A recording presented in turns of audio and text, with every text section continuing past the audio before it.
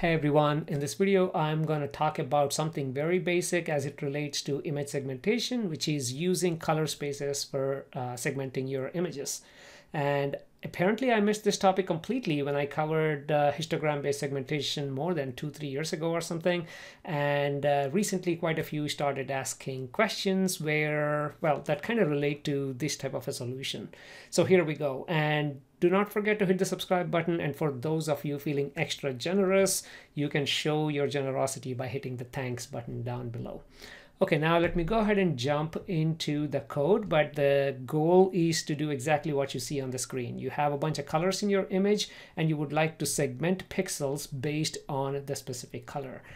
I do not recommend segmenting using the RGB color. So the approach that we're going to follow is convert RGB into a different color space and then use that color space for segmentation, because you have much more control when you do that. So let's cover all of that. It should be pretty quick and short video. So let's go ahead and jump into the code. And the image we are going to segment is basically the one that you saw on the primary screen. And here we can choose any of the colors. Let's go ahead and choose the blue one. By the way, you can choose the yellow color, but then again, if you want to segment not just the pixels, but the objects, then you know that you should be using watershed to separate these two objects that would be probably combined or joined together depending upon how you choose your color. But I covered watershed in the past, so go ahead and check that video. So let me close this and get started with the code. We are going to use OpenCV library primarily, and I'm also going to use scikit-image for measuring and also for reading the images. And all of these should be pretty familiar to you, the regular viewer of my channel. Again, hit the subscribe button if you're not a subscriber. So let's go ahead and import pyplot for plotting purposes so we can view the images. OpenCV and NumPy, obviously we need to handle some numbers, and from scikit-image I'm going to import IO and measure methods. So there you go. So let's start by importing our image. I call my image marbles.jpg, so I'm using io.imread, and if you want to see how the image looks like, go ahead and plot it. It should be looking exactly the same unless you use OpenCV to read the images. I'm using scikit-image for a reason, because when I read images using scikit-image, it reads them as RGB, so the colors look exactly the same. But if you use OpenCV, then it reads images as BGR, so do not forget to convert them into RGB. So there's a method for conversion of BGR to RGB. So I don't want to take care of all of that, so I'm just using scikit-image for reading my images. And once it's in the code, it's basically a NumPy array and three channels representing R, G, and B, red, green, and blue. Okay. Ideally, you can actually go and just choose the blue channel and try to segment these objects using the blue channel, but you have much better control if you move from or if you convert your color space from RGB to HSV, hue, saturation, and I'll talk about this in a second. In fact, I have a link up here that we will be visiting in a minute. Okay, so first thing first, how do you convert RGB to HSV? It's very straightforward. If you're using OpenCV, it's just CVT.CVT color, and we want to convert RGB to HSV. And by the way, if you're using OpenCV to read your image, there is a method for BGR to HSV. Okay, so again, please be familiar with OpenCV. It's got a lot of cool stuff. Okay, let's convert this. And when we do that, if you look at your HSV image right there, it should be exactly the same dimensions, but the numbers look different because now we are in the hue saturation space. So now we can actually create a mask or threshold the image by selecting only the ones that we care about. In this case, we only care about the blue ones, the blue marbles.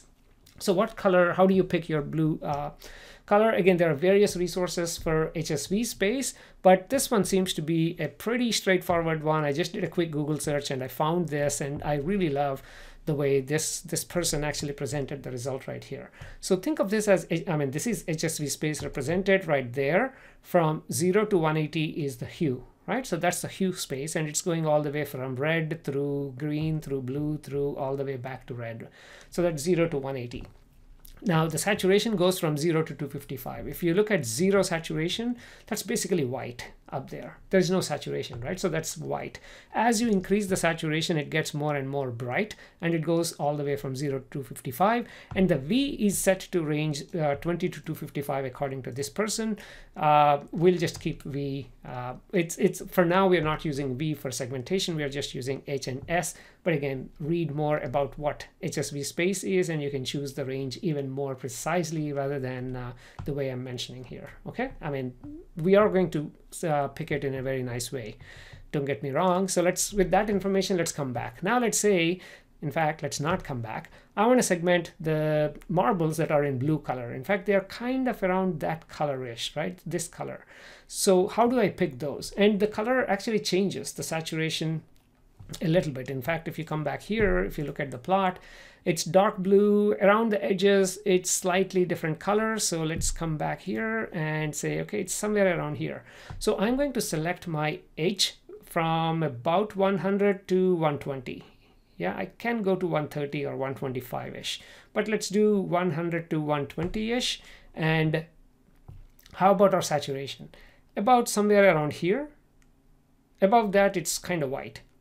So let's go around 100 to 255. You see the scale is going this way. That's 100, that's 255. So if I go back, I am going from 100 to 120, 100 to 120. Maybe I could have gone to 125, but let's leave it to 100 to 120 in the H space, and in the S space I am going from 90 to 255. Yeah, so that gives us the blue mask. So let's go ahead and define that, and we are applying that blue mask onto our HSV image right there.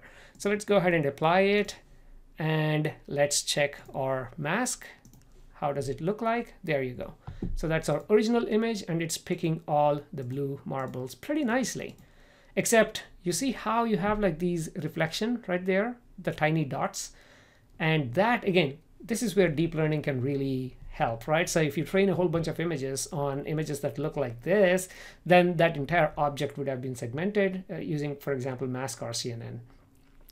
But now we are looking at simple ways, easy ways of doing things. So here we have like the objects kind of segmented, except we have these little holes. So we know how to fill those. Let's go ahead and use the binary closing operation, which is like dilation followed by erosion. And when you do that, then some of these will be gone, because when you dilate the pixels, these get closed. And when you erode, then there is no, I mean, the closed ones are not going to be eroded because they're already closed, right? So that function is available as part of SciPy. I'm going to use ND as part of SciPy. And again, binary closing is available even also in OpenCV, I believe, and also scikit-image. But this one is readily available. So let's go ahead and use it. And I'm going to use a kernel of 7 by 7. You need to use large enough so these are closed. If you only use 3 by 3, then some of those are probably still left over. So this is experimental based. So let's go ahead and view, and there you go. All of those are gone. If you actually do 5 by 5, again, I'll let you experiment. I don't want to bore you with the little things like that. But again, go ahead and experiment. But now these are all nicely segmented. Okay, so now that they're segmented, let's convert them into labels. So where each object is given a unique label value, so I can go ahead and extract the matrix. So how do you do that? Again, measure.label, that's exactly why I imported measure from scikit-image. So when I do measure.label on the closed mask image right there, now I should get a labeled image. Now let me go ahead and plot the labeled image. You can see how each one of these is in a different color because each object here is a different label, has a different label. Once you have a labeled image, then you can easily extract matrix. First of all, let's go ahead and visualize it. And again, scikit-image.color has label to RGB, so it converts your label image into RGB. So let's go ahead and do that.